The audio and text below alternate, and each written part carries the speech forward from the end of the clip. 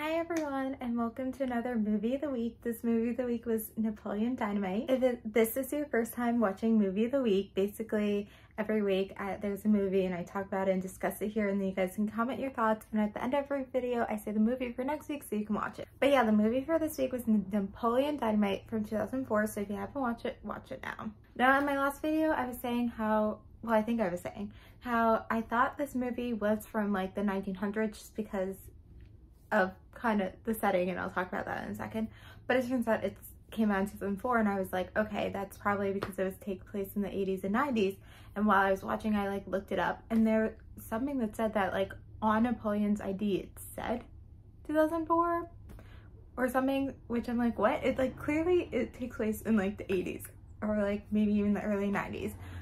So I don't know, but something else said maybe like it still takes place in 2004, but it takes elements from the 80s. I don't know, I just feel like the entire film just takes place in the 80s. Like if you look at everything, you know, the way they use phones, the way they're dressing, every aspect.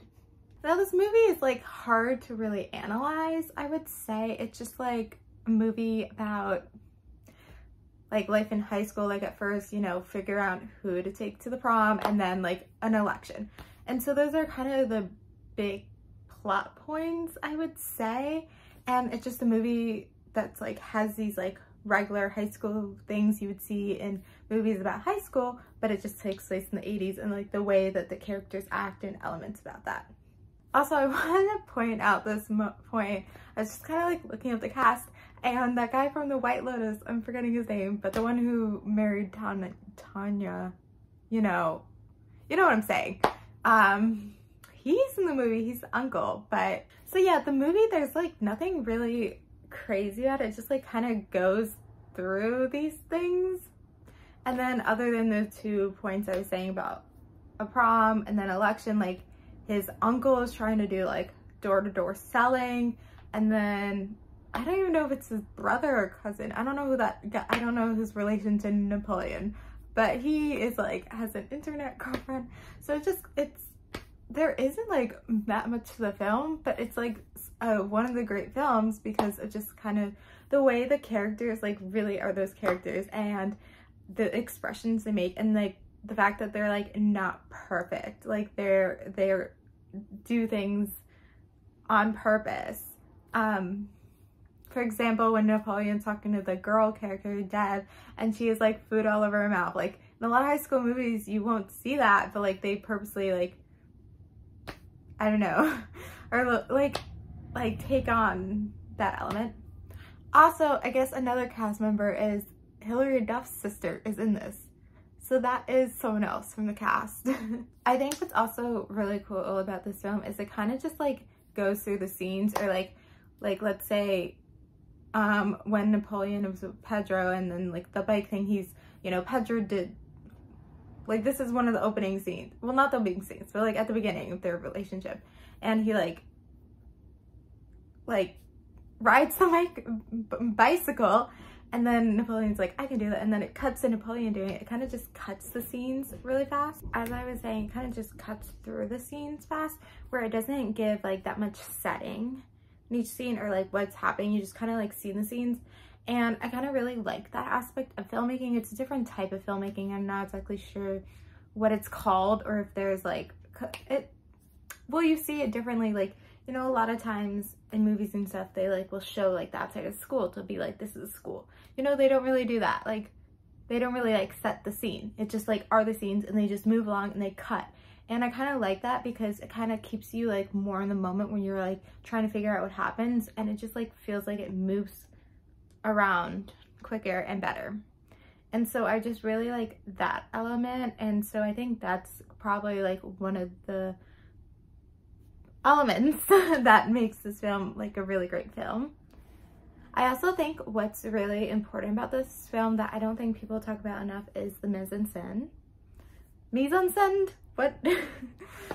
I don't know, I'm not French. But it's just the way that like they use like color, I feel like is really like interesting. Like, I don't know, like okay, let's just say like this scene where it's only one scene, or it's just one shot in the scene, whatever.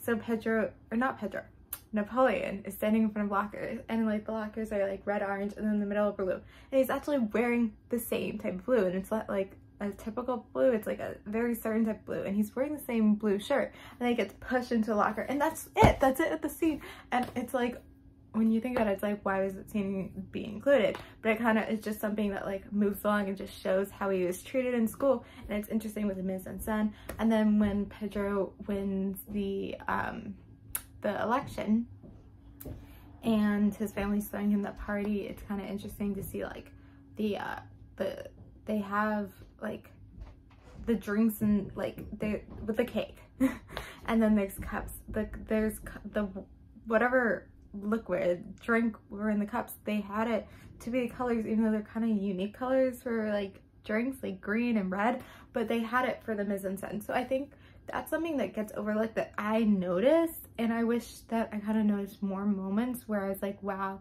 that really puts it. But overall, I think this film is just kind of really great because of like how the characters are and like the things they say, and you're like, this is so unrealistic and not how people talk, but it's like in that kind of like Always Sunny way where it's like these characters are unrealistic and who they are, and they kind of like make fun of it. So in the way, it's like kind of making fun of the people at that time and not like trying to be like something like a Mean Girls or a lot of like those early 2000, because at that time there's a lot of early 2000 movies about high school, and like I wish they had that nowadays. But so it's very different than that because it does take place in the 80s and kind of makes fun of like the people in the film. So overall, I guess there's not that much to say because it's probably like kind of forgot about the plot. Like it's kind of one of those movies where you see and you're like, that's a good movie, I like how they did that and that, but you don't really remember much afterwards.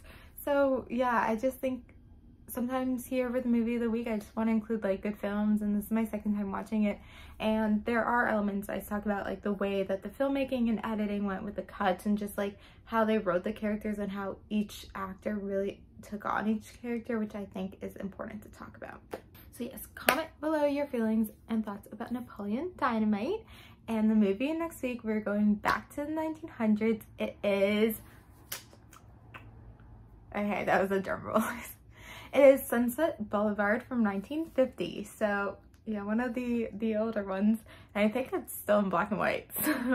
So make sure you watch Sunset Boulevard from 1950 for next week. Comment below your Napoleon Dynamite thoughts and feelings now. And thank you guys for watching. Like, comment, subscribe, and bye.